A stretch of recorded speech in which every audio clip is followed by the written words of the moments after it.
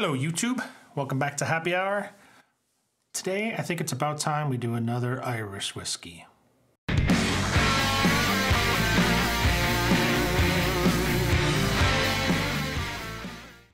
Hello YouTube, welcome back to Happy Hour. Today, it's been a while since I've done an Irish whiskey, and in fact I haven't done that many Irish whiskeys, period. I tend to drink quite a bit of Irish whiskey, but I just noticed I haven't done that many reviews of it. If you've been on my channel or you've seen some of my other videos, you might have noticed that generally lean towards Scotch whiskeys. I think it's my preferred, I guess. I love bourbon. I love all kinds of whiskeys. Scotch, I just feel maybe a little more familiar with, a little more history with, but I love Irish whiskeys too. In fact, one of my favorite whiskeys of all time is Redbreast 12. I've done a video for that, the cask strength version. You can check that out if you like. But today we're going to do one that's relatively new to me. I say relatively new. Yeah, relatively new, really, in the last maybe 18 months or so. I did try this. I should introduce it. This is the Powers John Lane. John's Lane, sorry. I tried this, like I said, probably about 18 months ago at a bar, and I kind of forgot it. So you know how that, I forgot that it was Powers John's Lane that I tried. You can probably imagine how that night went. But nonetheless, you might have seen one of the first videos we did, I actually did with Kim, my wife, was tasting different Irish whiskeys, kind of entry-level whiskeys, and seeing if we could taste the difference between, I think we did a Bushmills Red, the Red Bush, Jameson, and Powers, the standard line Powers, the orange labeled one. And I think we both preferred the Powers, which kind of surprised me. And then it made me start looking into Powers a little bit more. And I remembered it was the new bottling or the bottle shape that kind of threw me off. So there's a little bar next door to me here by a little local haunt called the Booze Hound. And I'd had Powers John's Lane there several times, but it was the old bottling, the old actual physical bottle. I'll put a picture up on the screen here. And when I saw that bottle, I was, oh yeah, I have had that. That was friggin' amazing. So I went on a hunt to my liquor store, the local Binny's, and yeah, I guess they're all new bottlings now. So this is the new shape.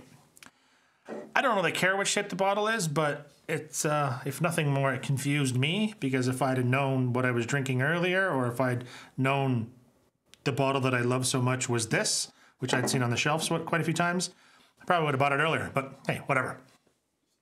Here we are. So yeah, Powers John's Lane. So it's a 12-year-old whiskey. So I believe in the Powers lineup, and there might be more, but the three that I see quite frequently are the regular Powers. I'm gonna call it regular Powers, the orange labeled one. And then they do a Swallows, 3 Swallows, I think. Shit, I'm gonna muck this up. I think it's called 3 Swallows, but it's a kind of the tier up. And then there's this guy, the John's Lane, 12-year-old. So this is a single pot still whiskey. It says, I think it's triple distilled.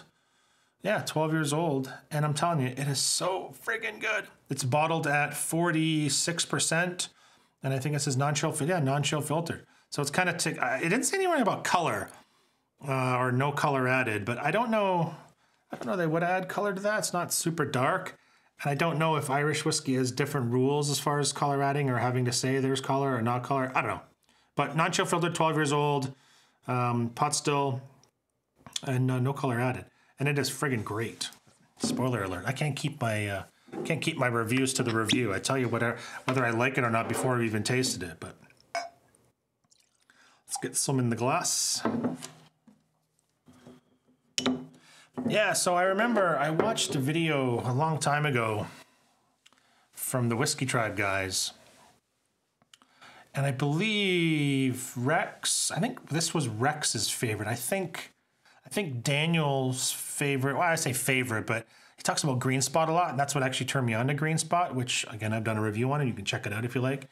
And I love it. It's fantastic. It doesn't check all those, high ABV, non-chill filtered, all the kind of nerdy boxes, but it's just a damn good whiskey. It tastes so good. It's like fruit punch and apples, and oh.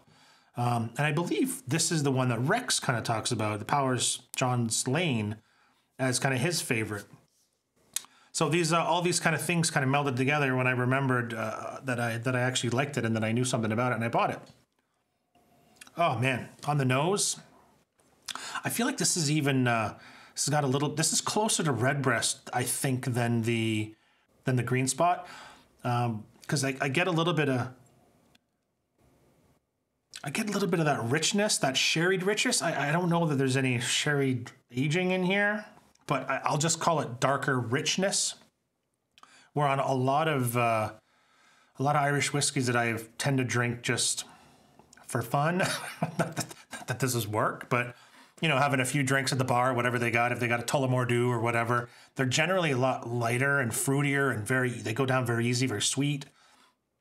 This has a little more richness, which is what I equate to kind of the Redbreast style of things. Oh, it smells so good. There still is that quintessential Irish note though, and it's like a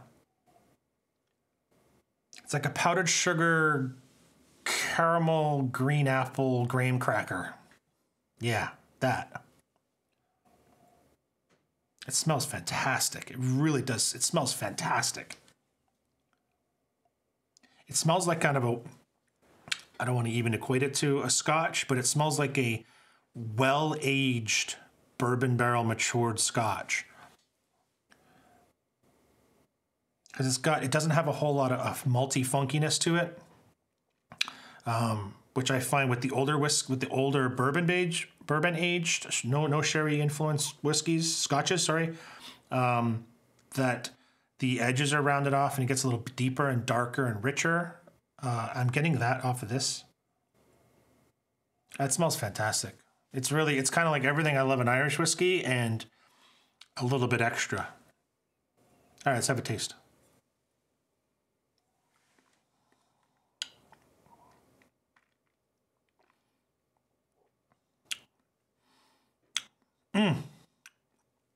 Wow. That is like a flavor explosion. Sorry, I need a second. Almost getting like an effervescent grape, like a white grape. I get the apples, a little bit of apples, the powdered sugars, a little bit of maltiness, like again, more like a graham cracker malty, breadiness, brighter fruits as well. A little bit of lemon or lime, but like a sweet lime, not a sour lime. Oh God.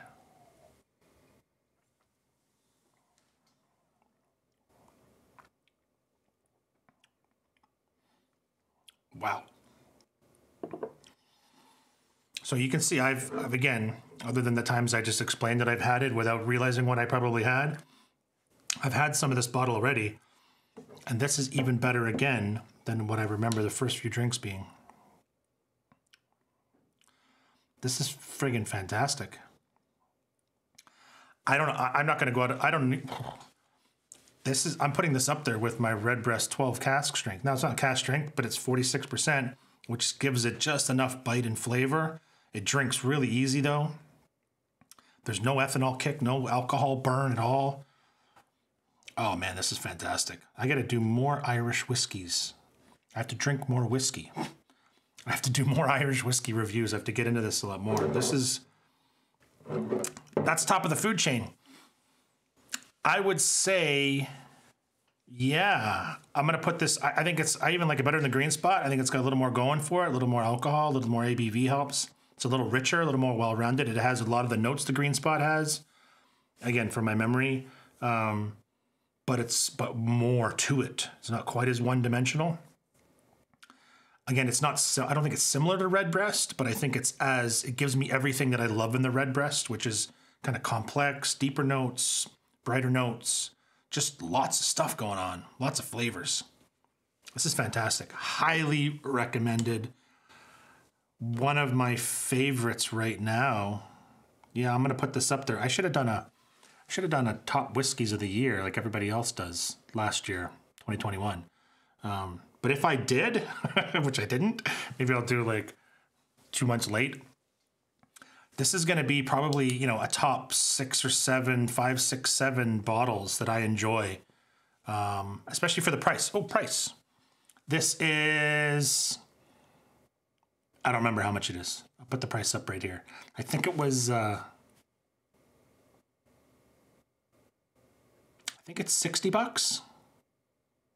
I don't know. Like I said, I'll put the price up here. Whatever it is, it's under 80 and it's worth it. I'll take it.